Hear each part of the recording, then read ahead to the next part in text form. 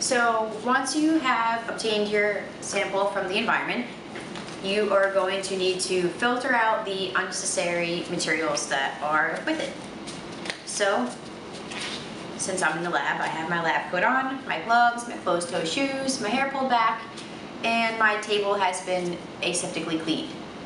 I have my soil sample, and it might look a little different than yours might because we need for example, since mine was found in soil, it needed to have phage buffer added to it once I came into the lab.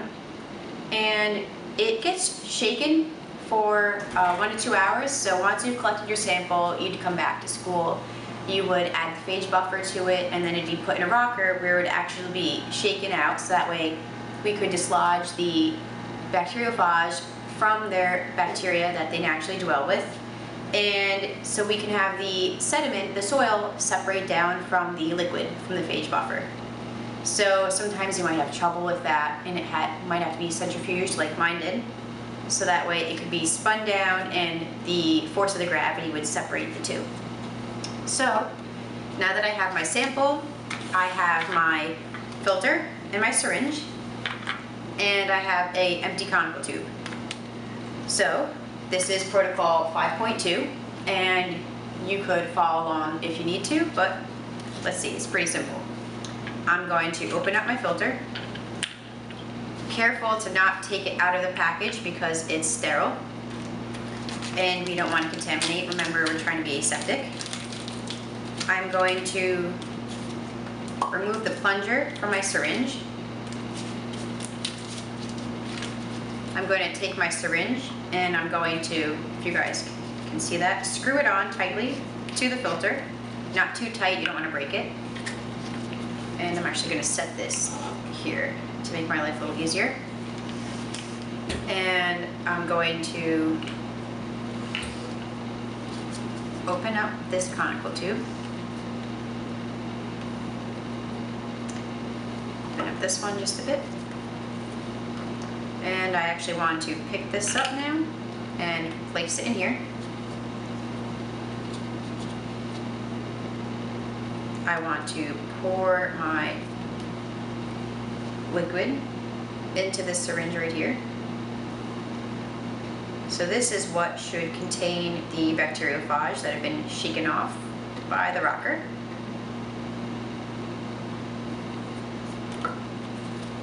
Cover that up. And so the filter that we're using is actually special for this type of protocol. It is a 0.22 sized micron filter, which means anything that's bigger than 0.22 microns will be filtered from going into my collection that I'll have of my filtrate, which means hopefully only viruses actually pass through. And if there's viruses in here, they will pass through, and then we'll get to look at them, we hope. So what I'm doing now is I'm pressing down this plunger, and it's going to feel pretty, you're going to feel a lot of resistance. It might be a little difficult, but it's going to go through. You just got to push and be persistent. And I'm just going to try and get every last drop that I can in there.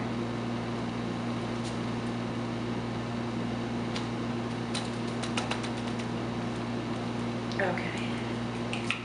And then I cap this. And these all can become trash. And now I have my discarded soil sample I no longer need. My syringe and filter I no longer need. And now I just have my collection of filtrate from my soil sample. So with my soil sample now, my filtrate sample from my soil, we'll place it into my mycobacterium and let this sit for 10 minutes while the viruses adhere to the bacteria. Alright, so now I've had my filtrate sample sitting in with the mycobacterium for 10 minutes, letting the virus bind to the bacteria. And now I'm going to take that sample, add it with my top auger, and put it onto my plate that I have already labeled with my name, what it is, and the date. Also, for example, since my sample was soil, I wrote soil. So I am going to now take my sample, make sure my micropipettor is at the correct setting, and I am going to take this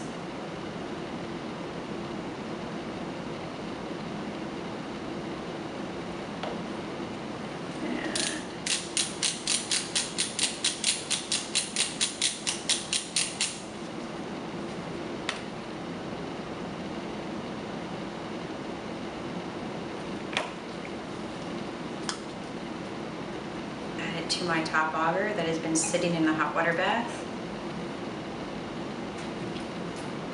You should always have a bin to dispose of your dirty tips.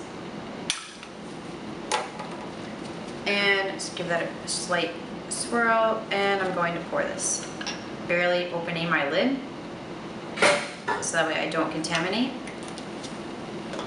And I'm going to give this a slight swirl so that way it covers the bottom of the plate completely, and I'm going to set it aside so that way the top auger can solidify, and then that'll be grown overnight. And that is how you do a total direct isolation filter. And so we have taken our soil, added the phage buffer, put it in the rocker for a couple hours, and then we came back. We took a 0.22 size micron filter. We filtered our soil sample into a new conical tube. We took the conical tube filtrate and we took a portion of that, mixed it with the microbacterium, let that sit for 10 minutes so the virus adhered to the bacteria. Then we mixed it with top auger, poured it onto our plate that was labeled already, and set that aside so that way it can solidify and grow overnight.